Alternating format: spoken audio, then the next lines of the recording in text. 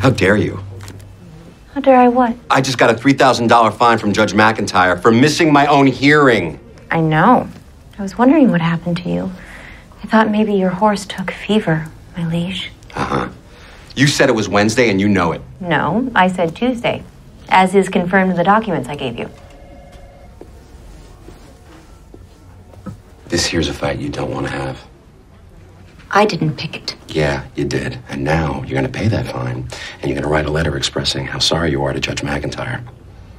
No, I'm not. I'm going to count to 5. You can count to 500. The only thing I'm sorry for is getting stuck with you.